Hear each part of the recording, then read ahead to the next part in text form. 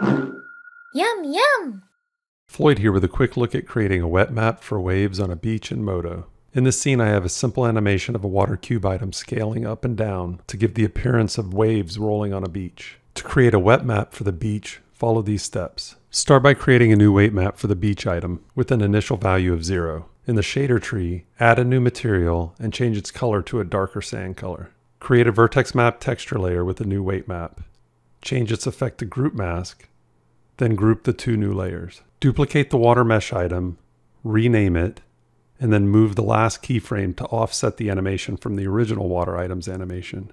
Disable the visibility for the duplicated water. Select the beach item and add a set weight mesh up to the stack. Use the name of the new weight map for the map name attribute. Add a select by volume modifier.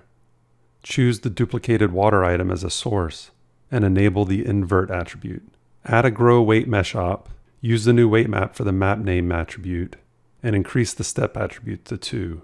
Add a smooth weight mesh op. Use the new weight map for the map name attribute and increase its steps attribute to 2. Scrub the timeline to see the results.